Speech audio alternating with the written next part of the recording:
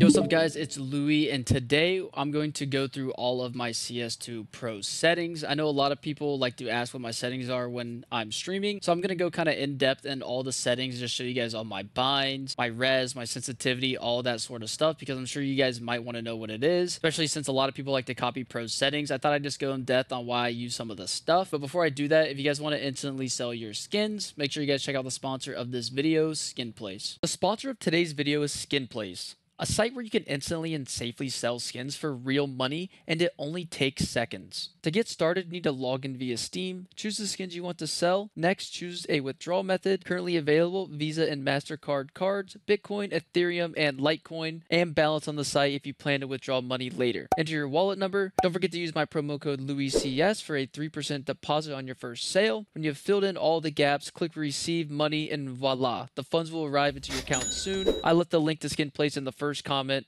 Have good sales. So the first thing I'm going to go over is my resolution. Now, right now, I am actually playing black bars, so I'm not playing stretch resolution on my computer through like my NVIDIA graphics card and stuff. And a lot of people don't play black bars, but I actually switched to it because I saw Stewie playing it. So I've been using black bars and really enjoy it. So I am playing the 4:3 aspect ratio. Now, my brightness is set to 80, and then my resolution is 1024 by 768. I think this res is good for me, and I really like how the game feels. So when you guys find a resolution, you guys want to play around, make sure the game just feels good, because some might feel a little bit more laggy than others, and like maybe the game might be too fast or too slow. So just make sure when you guys are choosing your resolution, just keep that in mind. Then obviously my display mode is full screen, and then my refresh rate is 239. Now I don't have laptop power saving mode enabled because obviously I'm not on a laptop, so you don't have to worry about that. Now my advanced video settings, all of these I actually copied from Munacy when he did his video because I thought it would increase my frames. Now obviously I do have global shadow quality on high because I want to see all the shadows from the players, because if you do have this on low, you actually won't be able to see their shadows, and shadows do give you an advantage in CS2, especially on a map like Ancient with all the lights and stuff. You can catch some really good timings and good info from those shadows. But I do have, boost player contrast enabled, so I can obviously see the players a lot better. The vertical VSync is disabled. Multi-sampling is 4 times. I do kind of like the game looking a little bit grainy rather than smooth for some reason, and I'm not sure why. So that's why I do have this on, 4 times, as well as with my texture filtering on 4 times as well. Just something about the game just not looking as good as it should. I don't know why I like that, but that's fine. My shader detail is high. Particle detail is low because the Molotovs do give off a lot of particles as well with the smoke, and some of the maps also have those random particles like I know Overpass did, so I actually turned this to low just to kind of minimize all those not showing up on my screen. Now ambient occlusion I do have disabled. High dynamic range I just have it on quality, and then my Fidelity FX super resolution I have disabled so I can get a lot more frames, and then the video reflex low latency is enabled because I actually notice I do have some little bit of lag on my computer, so that's why I have that enabled. Now my HUD settings are obviously just full. I know a lot of people like to maybe shorten their HUD and make everything a lot closer on their screen if they sit close, but I obviously just have mine on max. Now this is one of the important things, is audio. There's a lot of different things in here that a lot of people play around with. Now my master volume is usually in my console. I just set this to 2. So I'm not sure what this master volume actually is. Now my audio device is obviously default. I am using an ASO and Aspire headset because I'm partnered with them. My EQ profile is set on crisp. I like the way this sounds. I know a lot of pros have it different, but this is obviously what I like to use. My left and right isolation is 35%. Now, I played around with this and didn't really notice a big difference, and I actually saw Wonderful was using 35%, so I changed it to what he had it because, I thought he's on Navi, he won a major, maybe he knows something, and I do think I do hear very well with these sound settings right here. My perspective correction is set to yes, and then, play audio and gaming background is yes, which doesn't really matter. But these settings I actually am very comfortable with and do like using them. I recommend that you guys play around with them because they're more preference, especially since everyone has different hearing. Now my other player volume, that's 100. Obviously I use push to talk. I'm on my default stuff. Now my music volume, this could be important to some people because my round in volume I have at 17%. I do have an MVP volume because I actually like my music kit and like to hear it. And then the 10-second warning as well. The 10-second warning volume is very important because it tells you when you can diffuse and if you have time to diffuse, diffuse, I know you have time to diffuse with like 1 second after the music starting, so it's a very good tell, especially if you want that little advantage in game that some people don't know about. It is a very, very old trick, but I do recommend you guys do have your 10-second warning volume up. The round end timer, that music,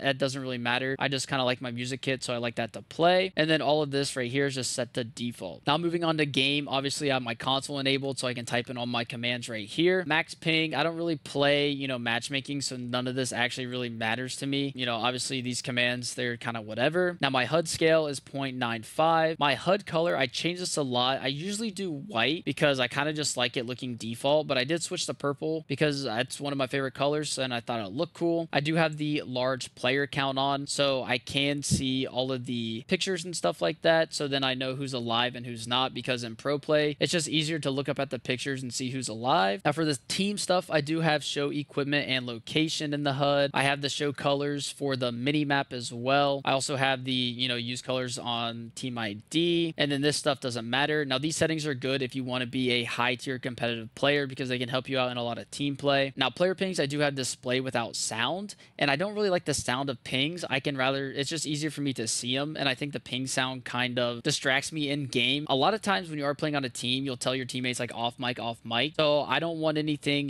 distracting me. I don't want to yell at my teammates for them pinging because I hear the sound. So I think it is a disadvantage if you do use it with sound. All of these are no, obviously. I don't have the text filtering. If people want to curse at me, I can read it. That's fine. I do have the animated avatars. That's just like preference stuff right there. The spectator and scoreboard doesn't really matter as much. This is more of just like spectator stuff if you're watching demos. Now this stuff could be kind of important, like the delay sniper rifle unscope after shot. That should always be set to no. I don't know why they even added that setting. The auto resume I do have set to yes. If I don't feel like quick switching, it'll just automatically scope in. And then obviously I do have the disable silencer just for the memes of it. I think that's cool. Now my view model is set to classic, and I am set to my right hand. I don't have a bind, which you'll see for switching the hands, because I just don't really like that. First person tracers, I think that helps me with the spray. Always show inventory. This is very important as a competitive player because it'll show me my nades in the bottom right and it won't fade out like it usually does. I don't have open buy menu with keys. The buy menu numbers are obviously, default. My buy menu donation key is left control, so I can, obviously donate some weapons and not drop mine. My radar is centered and it does rotate as well, so I can kind of see where I am through smokes. And this is my, my radar size right here. Obviously this is all preference as well. Depends how close you play to your monitor, how far away. And then I do have a bind for toggling in and out, which we'll see here. Now this is my crosshair, which I can, show you guys right here if you want to copy it. I do change my crosshair a lot. If you guys do watch my stream, you do know that. Just a nice crosshair I use. This is something similar to Stewie, since I did copy his res, so I've been using that. Obviously that's my code right there if you need it. Now I do have the grenade crosshair binds on everything except the decoy. The smoke grenade does come on instantly, but everything else is delayed because I don't really need some crazy lineups for like a flashbang, an HE, or a molly. It's more rather for the smoke grenade, so I do have that instantly turning on. And then for my, little HUD setting with the FPS and stuff, these are my settings. This is all preference if you want to see this or not. I like to see if I am lagging or if there's anything weird going on with my game. So these are obviously what I'm using. I don't recommend using this because obviously it tailors to whatever kind of PC or internet you have, or if you care to see it or not. Now moving on to my keyboard and mouse. These are all my binds and sensitivity. You can see here, obviously no reverse mouse. My walk and my crouch is obviously hold. My mouse sensitivity right now is 1.2 at 800 DPI. So at 400 DPI, that is obviously 2.4. If you guys play on, that. And then my zoom sensitivity is actually 1.02. Sometimes I feel like my op scoping or my op flicking is a little bit slow, so I do turn that up. Then here we have my movement keys. My toggle inventory is I. And then obviously, WASD, my walk is shift, my crouch is control. I know a lot of people like to switch these up a little bit. They'll make walking their control key and crouching shift because they think that's easier. So obviously that's all preference. Now my jump key is my mouse wheel down, which I have bound to my config, which is why it doesn't show here. And I actually don't use spacebar at all. I actually have that unbound because when I play, I hold down my spacebar. Now here's all my other settings here that we can kind of just, go through them. My inspect keys on my F, my drop is G, pretty much like standard binds. Buy menus use B. I don't really use the auto rebuy that much. Now, these are bound to numbers, these HE grenades, but I do have binds for them, which you can see here, which I really recommend. These are also set to numbers because in my auto exec, it rebinds them when I do open the game. So these honestly really don't matter, but I do have like my Molotov on Z, my C is my smoke, my V is my flash. So that's very important as well. And then obviously these are, you know, my UI keys. Don't really have anything bound. Radio commands I don't use at all besides my push to talk in game and then my chat binds right here. So these obviously are all preference as well depending on how comfortable you are pressing your keyboard. I don't use any of the chat wheels or anything like this. I think, you know, if you're someone who doesn't communicate, obviously you could use these and they could be important, but for me, I don't use them. But those are all of my settings that I am currently on. Maybe copy some of these if you want, you know, pause the video or go back, whatever you need to do. There's a lot of good settings in here. I know like obviously they've added some new stuff in here, like my radar zoom bind is my H key, which again is in my auto exec. So if you guys do want my auto exec, make sure you guys just comment down below if you want that. I can go ahead and just paste that in the description as well. But if you guys did enjoy this video, make sure you guys hit that subscribe button, comment down below if you think maybe some of my settings might be a little jacked up. Those are all my current settings. So hopefully you guys did enjoy the video, and I'll see you guys in the next one. Peace out.